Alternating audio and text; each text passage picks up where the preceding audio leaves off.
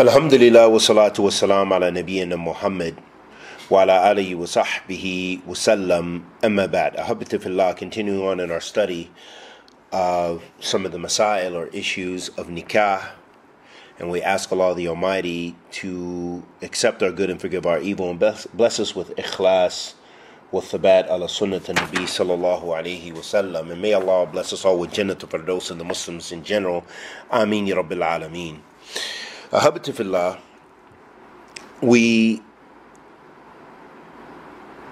need to discuss very briefly before we continue with the Hadeeth, so we have a stronger background in the conditions for nikah and the arkana nikah and so forth, the pillars of marriage. So we left off, we were talking about the arkan nikah, the pillars of marriage. And the pillars of marriage, it consists of two: al-ijab wa qabul. Al-ijab refers to the statement or pronouncement from the wali, the guardian of the woman, or the one who is in place of the wali, and it is a statement issued from him in which he says, he has married such and such woman to you, to you as the suitor, or something similar to that. And as you'll find in many of the books in fiqh, when describing this, they mention the Arabic language.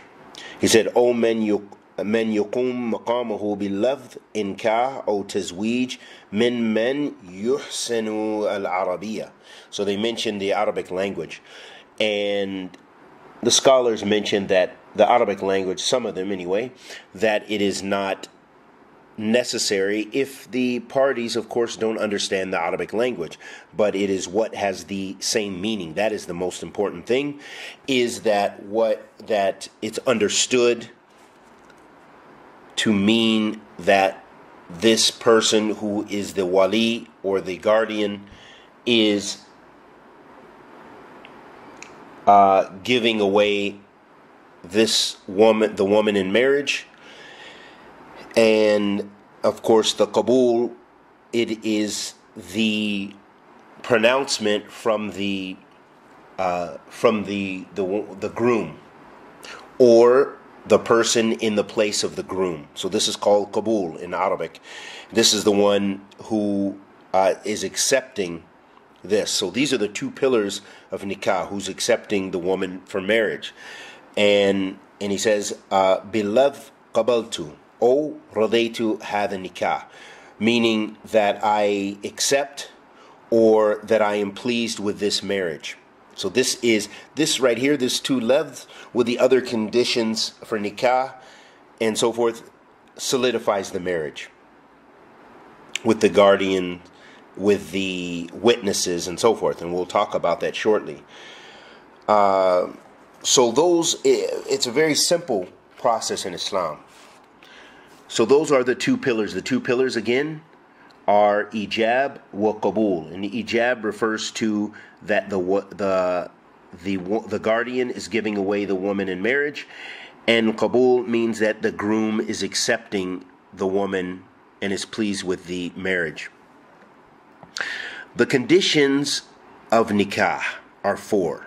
So this is a very basic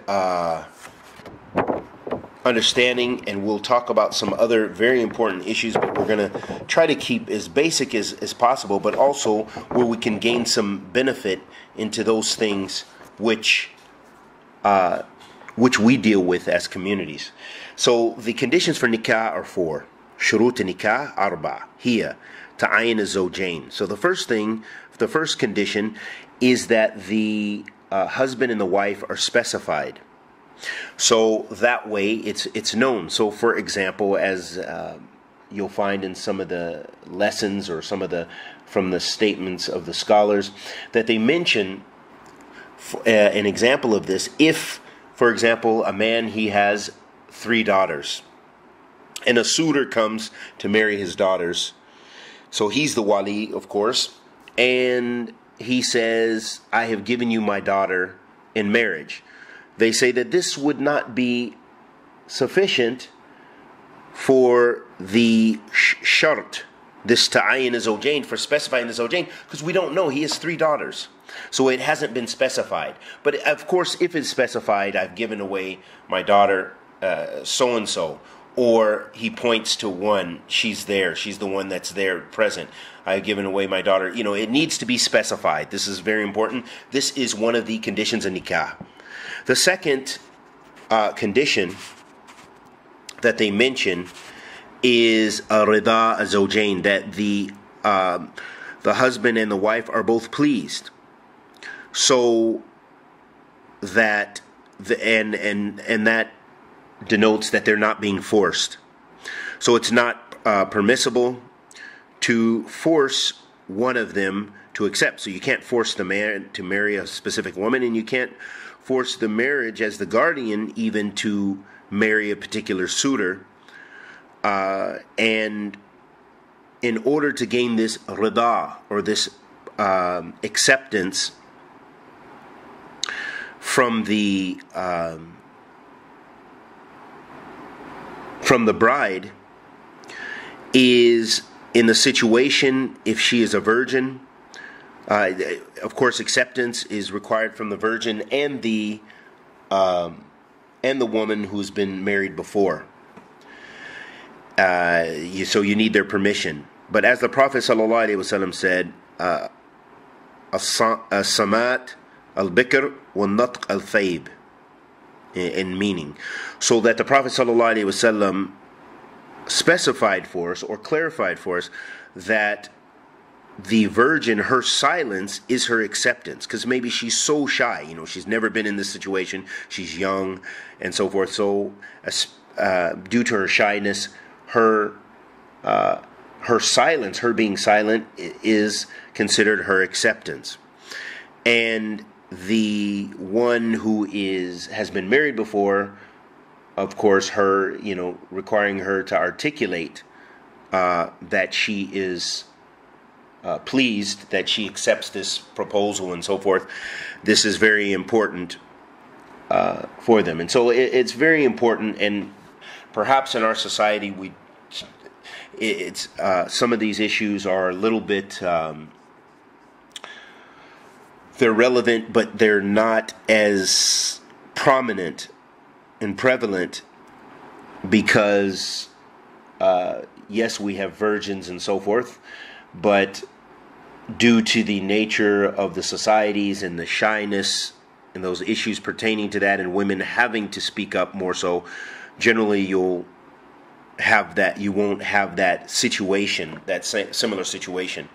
But it's very important that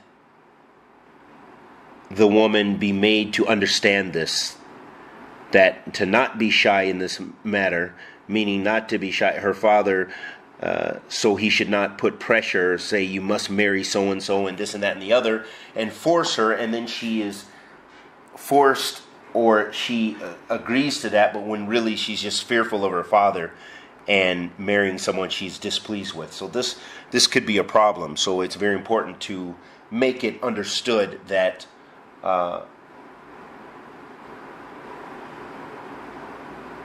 what the shyness, what the result of being silent, it is a form of acceptance, as the Prophet ﷺ said.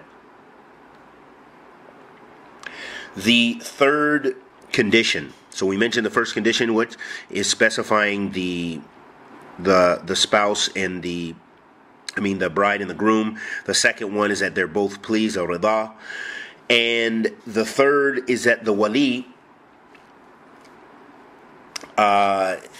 it's conditional that he be a male, free, meaning not a slave, mature, and having sound intellect, and also able to deal with a woman's affairs, and that he be just. Also, that it is also a condition that they share the same religion, meaning that, of course, even, for example, for reverts or converts, that the parents may be Christian, they may be Jew, they may be Buddhist, whatever. So the father of the woman that has become Muslim, he no longer is the Islamic guardian. He cannot give his daughter away in marriage Islamically. Of course, he can be present and all those other things, but he is not a suitable Islamic guardian because he must be Muslim in order to fulfill that role as the Islamic guardian. And with regards to that, the presence of a guardian, so they must be free, male, adult, trustworthy. Both parties must subscribe to the same religion.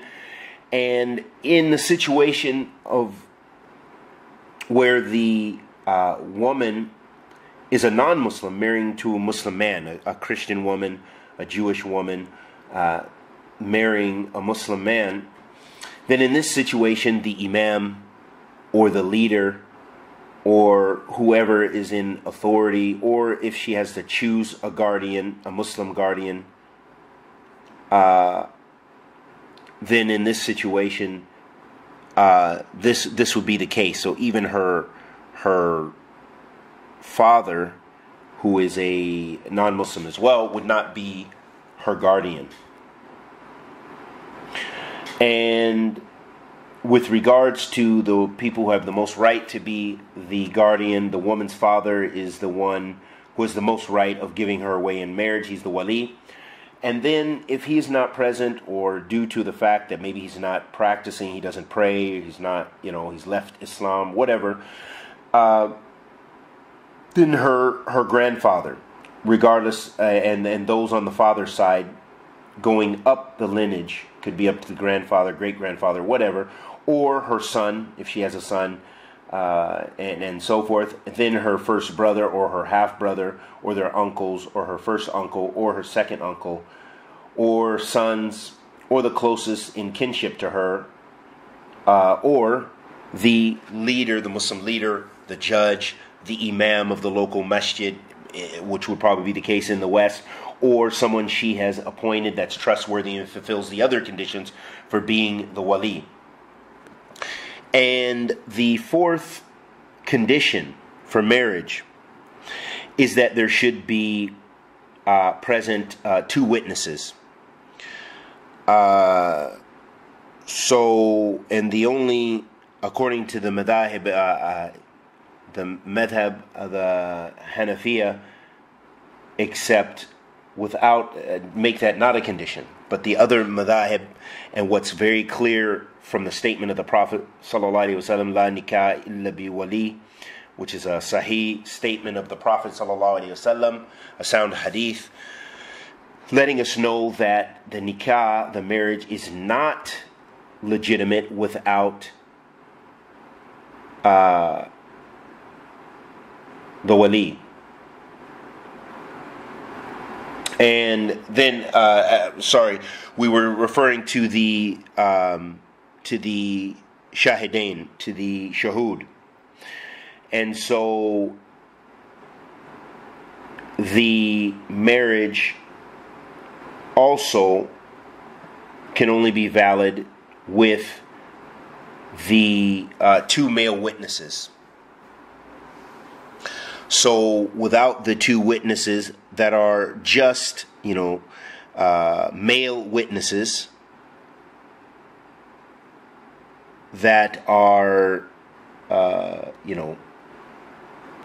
practicing, they're Muslim, then that would make up for the conditions of nikah. So again, to make it clear, the four conditions for nikah: the first is that you specify the woman that's being married, or the zawjain, both the male and the female, need to be specified, because perhaps the male isn't there as well. That's another situation. Some people now, with the internet, with being in different localities, perhaps the marriage takes place and there has to be a wakil on behalf of the husband, and the parents are there on behalf of the daughter. So some situations that I'm aware of, a situation where a woman was in one country, the man was in another country, and the parents were in a third country. So in order to fulfill this, the man had to give up his, have a wakil, someone on behalf of him, accept the marriage proposal to fulfill his role and say, yes, I accept her, and so forth. And on behalf of the woman, because she's in another country, then the parents, also the guardian, was in place, the father.